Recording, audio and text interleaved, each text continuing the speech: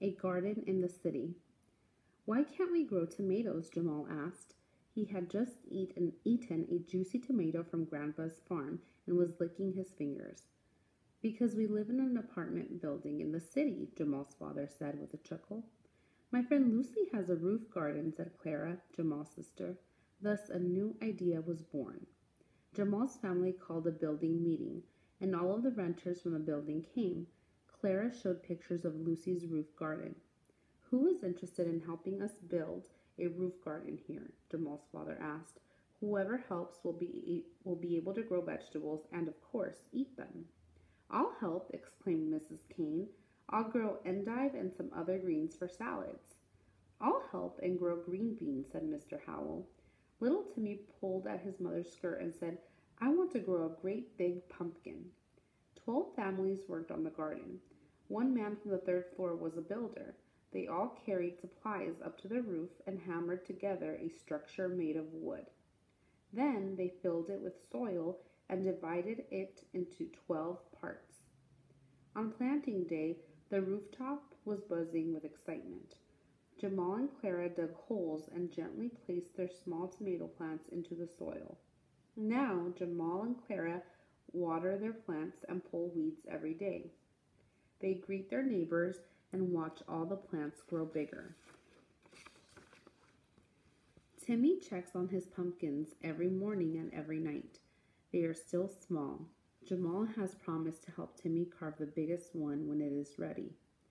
Green tomatoes have begun to appear on Jamal's and Clara's plants.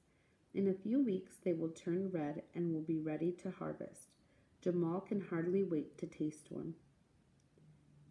Number 6. Which of the following is not a vegetable that Jamal and his friends planted in the garden? A. Onions. B. Tomatoes. C. Green beans. D. Pumpkins. Number 7. This question has 2 parts. First answer part A, then answer part B. Part A. What can the reader infer about Jamal? A. He wants to live on a farm. B. He likes the taste of tomatoes. C. He enjoys living in an apartment building. D. He spends a lot of time on Grandpa's farm. Part B. Which detail from the passage best supports the inference above? A. He had just eaten a juicy tomato from Grandpa's farm and was licking his fingers. B. Jamal and Clara dug holes and gently placed their small tomato plants into the soil. Now, Jamal and Clara water their plants and pull weeds every day. D. Green tomatoes have begun to appear on Jamal and Clara's plants. Number 8. Which of the following sentences best states the message of this story? A. Thus, a new idea was born. B. Whoever helps will be able to grow vegetables and, of course, eat them. C. They greet their neighbors and watch all the plants grow bigger.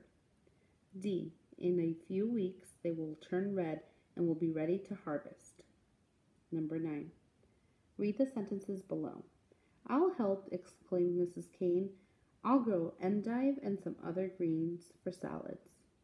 What does endive most likely mean? A. A fruit. B. Tools for building a garden. C. Soil in which one may grow vegetables. D. A type of green vegetable. Number 10. What is the lesson that Jamal learned in the passage above? Support your conclusion with details from the passage.